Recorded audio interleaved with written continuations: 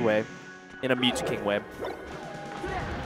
Alright, so we got Chris Best here, is the Black Marth versus Ridz, the Fox.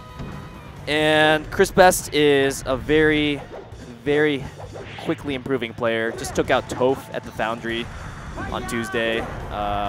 Climbing up the Twitch power rankings. Yes. Passed Blur ages ago.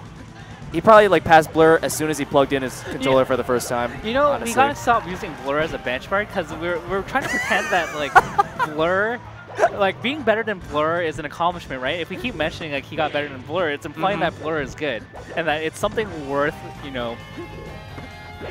praising. I gotta tell the Michigan players all the time after they beat Blur in a money match at Big House, you gotta calm down. That wasn't actually that much of an accomplishment.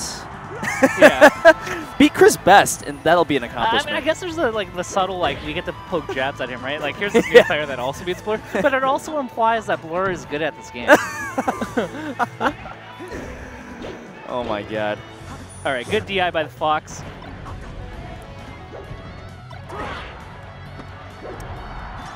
Ooh, that was nice.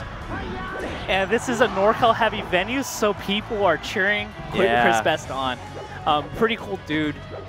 Dude, I love when Marths use unorthodox follow-ups like that neutral B. I totally would have tried to get a forward air. I would have whiffed. Fox would have been he overextended, come in and shine. This Chris loves to swing. Something that we don't really see too often from Marth these days, right? Yeah. Very definitely a swinger. Oh, he wanted a roll. Roll or spot dodge was what he was looking for there. That's the 1 year experience for you. That's the 1 year experience tax. Year one, Marth. It's where you will randomly mess up things that no one else messes up. Ooh. Let's go, Ridz. We gotta pretend we're not super biased, right? Yeah, those were some nice up airs. All right. Ridz holding his ground, racking up a decent amount of damage. Oh, that was the jankiest of forward smashes. Very Ken-esque. Knowing how to tipper is actually a really underrated skill. Underdeveloped. It makes matchups, dude. Marth Pikachu, I don't know if that's doable without tippers. Yeah. Maybe that's what I don't even know what we call Marth metas. Yeah. I think sometimes you just got to go back to the fundamentals, be like, what is my best kill move? Yeah. Tipper? How am I going to set up for it better? Yeah. Let's improve that in the 2016 metagame. I feel like he could have done something there to kill or set up a... All right. Last stock. This is actually if the Fox can kind of string something along. What I'm really liking about Ridz is that in the corner, he's not falling for the corner traps that a lot of people would normally with the roll off the stage. Okay, this is getting really, really close now. One up smash. Oh, is that it? Oh my, yeah. Dude, this is why Fox is scary. Yeah. You can just have a stock like that where you just kind of get back aired, shined a couple times, and that's it. And really nice of Ridz to not open himself up. He, played it very reactionary and very correct in a lot of situations. So yeah, he earned that. Hungrybox cheering in the background, so I assume this guy is probably from Florida somewhere. Although Hungrybox is the king of cheering when two non-Florida regions are at work, too. Okay. Cheering for the sake of cheering. Okay, I see. So, there's some interactions you see a lot, right? And Chris Best has not been really getting much out of the corner, so I wanted to just kind of go in because we have seen that, wow! That was a very interesting decision.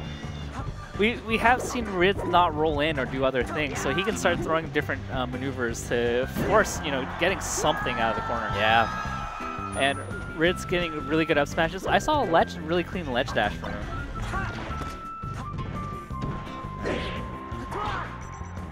Up B's. Ledge dash. Hey, there's another one. Oh. All right. Chris Best is reaching a little bit too much now.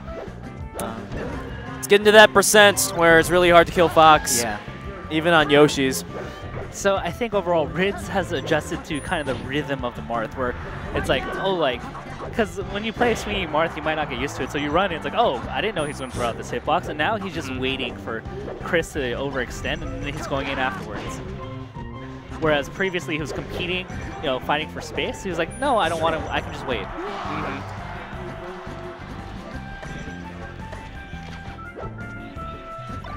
The tough thing is I don't really know how Chris Best is going to set up a kill to even up this match. Possibly, you know, a janky tipper from his toolkit, but I don't know if he has the ability to combo off these platforms. Oh. Ah, yeah. Dude, that was a nice decision. A lot of Fox would have just rolled. Ridz got up with the normal get up and then just shined him as soon as Marth passed his, you know, his shine range.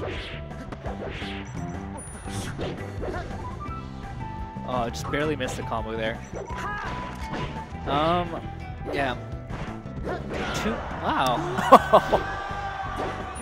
I wonder if that was calculated, because it covered the rollback and got what he wanted. Uh-oh. Yeah, forward throw down smash is a thing with Marth. More Marths need to use that, especially against floaties. Yeah.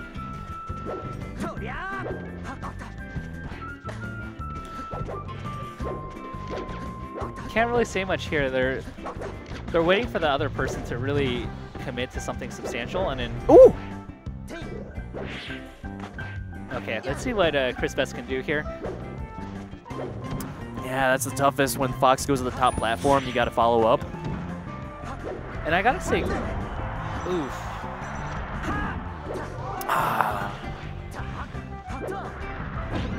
Went for a pivot forward smash? Uh-oh. All right, well, that was a little bit of you must recover in action. Yeah. So good stuff to Ridz.